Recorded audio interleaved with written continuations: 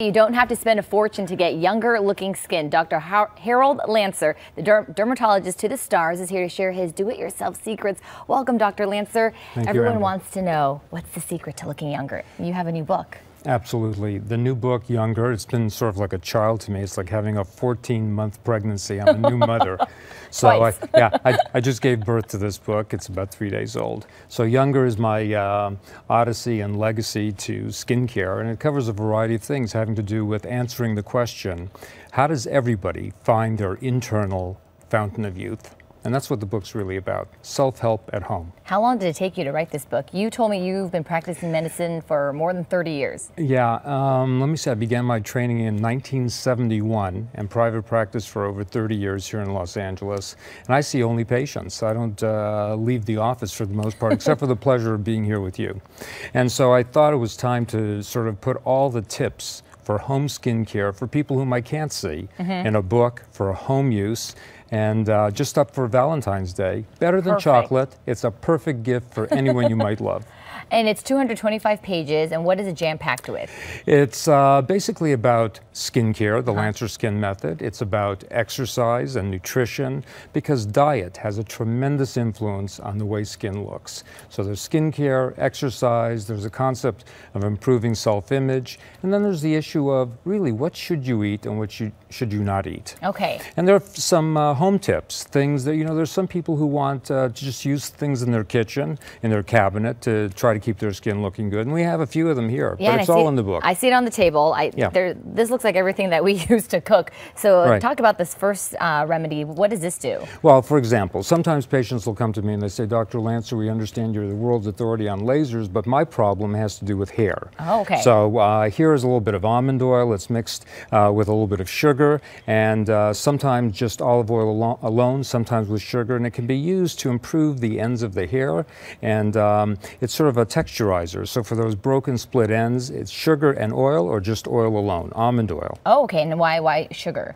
Well, sometimes it'll help bring in more moisture into the hair. So sugar, that's why sugar in the diet is not good, but sugar on the hair is good. Okay, so don't eat the sugar, but put it on your hair. Yeah, most of the things here, don't eat them. Okay. Well, the almond oil is okay and the olive oil is okay. A little bit of the coffee, maybe.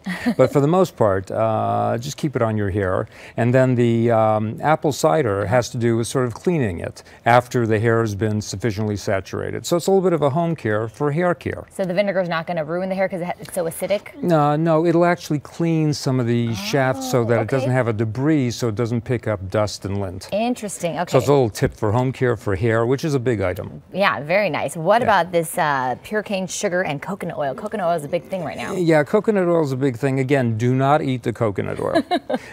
It's full of saturated fats. All its calories are from saturated fat. So I say just keep it on your skin, and when you mix the oil with the sugar cane, rough skin on the arms and legs, called keratosis. If you look at it and if you feel it, it sort of looks slimy now. I was trying to smell it to see if it smelled like anything. It's actually a very, very nice exfoliant. Oh, Try a little bit of that. Kind of like almost like the sugar scrub. That's right. It's like a sugar homemade scrub. Sugar scrub. And it's so inexpensive. So for the arms and legs, it is a home run. Okay, and then this is also good for the bumps on. That's right. The bumps. Talking about that? Yeah, the bumps on the arms, called keratosis pilaris, is one of those inherited things. It's common, and the medication treatment for it is extremely expensive. So this is a simple, inexpensive home remedy. And it's a good way to use that coconut oil that you're not going to eat. Very good. And then what about this? Everybody has coffee at home.